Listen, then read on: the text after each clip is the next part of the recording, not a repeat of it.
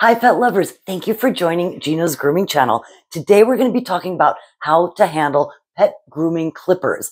And by handle, I mean how to hold them and what direction to use them in.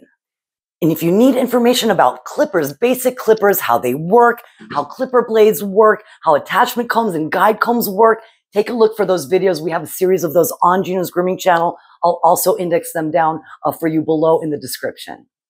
So let's talk about how to hold a clipper. I see people hold these a lot of different ways out there, and I don't want to say that anyone is wrong. This is a no judgment channel, but there are things that we can do to make this a little better for our hand. So I'm going to show you a few ways that I hold a clipper. Hopefully you can try it out and see if that works better for you. So before we zoom in, let me just say, depending on your hand size, you're going to hold a clipper a little differently. What you see a lot of people is they just wrap their hands around the clipper and they'll clip like this, right? Full around. Now, if you have a small hand, that may be the only way that you can hold clippers, or if you're using a really big clipper, or maybe a clipper with a clipper vac. So there are different variables that will have you hold a clipper a little differently. But for our basic clipper work, let's zoom in and show you what I'm talking about. So this is a general size clipper, okay? And like I said, a lot of people just wrap it in their hands and hold it like this. Well, what I have learned to do, and I've seen people do, and I've learned, is to hold it like a pen. And I'm going to show you a few angles about this, okay? So I've got two fingers protecting it. It's cradled between, okay, my fingers this way. I've got two fingers on this side that sometimes I'll crunch in, and then my thumb, okay? And I hold it like a pen or pencil.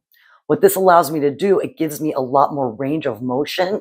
I'm going to show you just holding it. So this way I'm employing not only my fingers, my wrist, right? My joints. I've got also my arm and my shoulder. Now I can employ all of these for a much more comfortable hold, okay? And a lot better results. So when I'm talking about range of motion, I'm going to show you on Rosie, our live poodle, to show you exactly what I mean by that. Okay. Guys, do not be afraid. This is not a black bear. Just a very long, standard poodle, the old girl.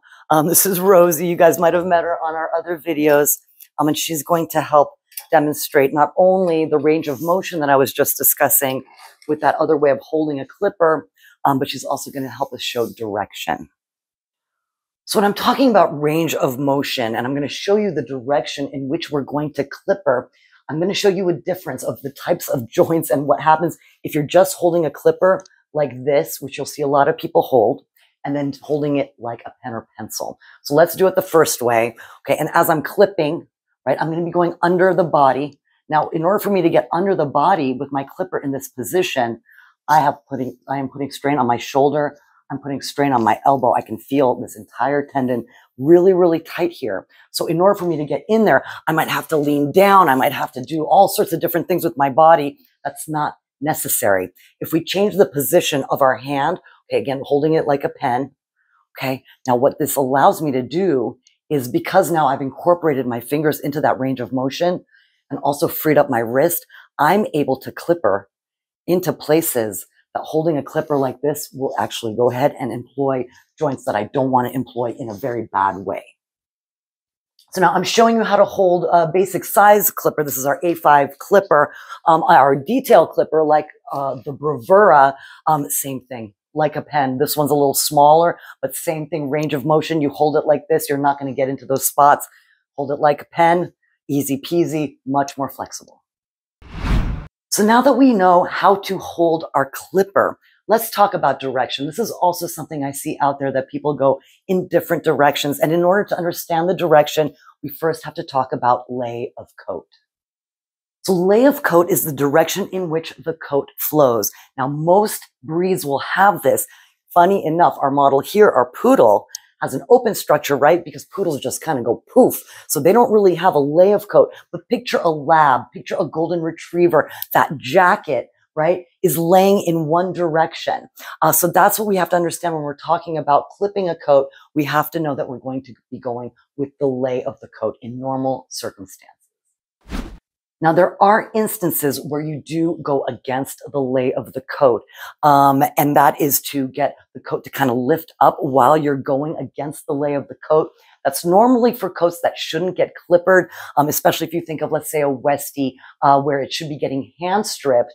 And if you have questions on hand stripping, check out our channel on that. But you do see a lay of the coat. But if you go the opposite way, it's going to cut the coat shorter. Okay, just be aware of that.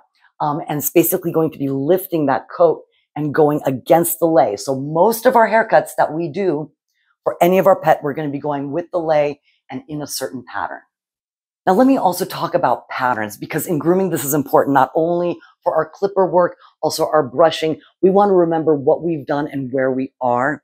So if we have the same pattern that we use time and time again, we're going to be a lot more thorough. So I'm going to show you the direction and the pattern that I use, and this is going with the lay of coat, knowing that some breeds, the lay changes, and also be aware of cowlicks and different changes in that lay of coat, also around the chest, be aware of that. But I'm going to show you my pattern of how I clip coats, okay, so that you can understand the correct pattern that will pretty much follow most dogs with a lay of coat. So I'm going to equip my clipper. I have a 30 underneath with a 2. Normally, I will start a clippering right at the occiput, which is this bone at the top of the head.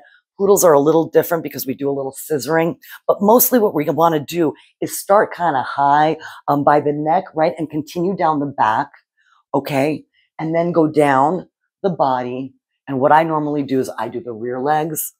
I'll do the front legs if they need clippering. Sometimes you scissor them. Do the chest, okay? And then we follow the same pattern on the other side.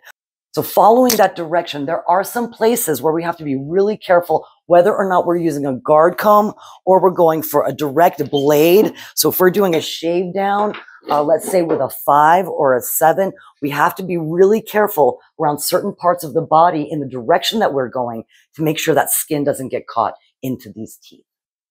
So the places of caution that we really need to be careful about is, first off, the tuck up, right? There's a flap of skin here that's very loose. So when we're clipping over here, we want to make sure that we're going in this direction, okay?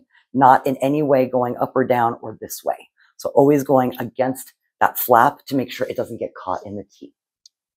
The next place you have to look out for when you're clippering is right here. There's this tendon, really, really skinny little tendon that can get caught in the teeth of a guide comb. And if you have a really small dog, in an actual clipper blade. So want you to be aware that this tendon here, we want to approach it from the side. You don't want to go this way and get it this way. Always approach this from the side.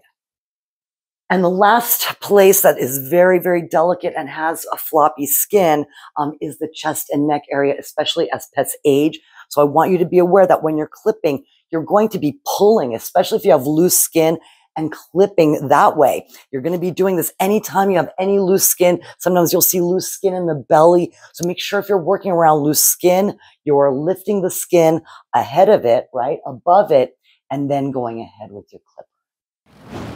Well, all right, guys, I hope this gives you a little insight into properly holding a clipper and also the direction that you should be using a clipper, as well as holding the skin on the pet as you're clippering to make sure that it doesn't get caught in the teeth of a clipper blade or a clipper guide comb.